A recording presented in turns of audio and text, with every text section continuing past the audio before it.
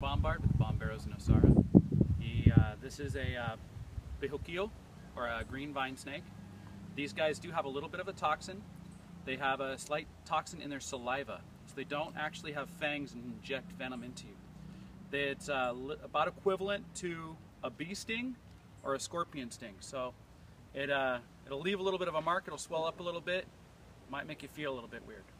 However, these guys are great for the ecosystem and they're very beautiful to see. If you come across one, they can be very aggressive, and feel free to call us and we'll relocate it so nobody has to deal with any of the outside problems around it. Thank you, and until next time.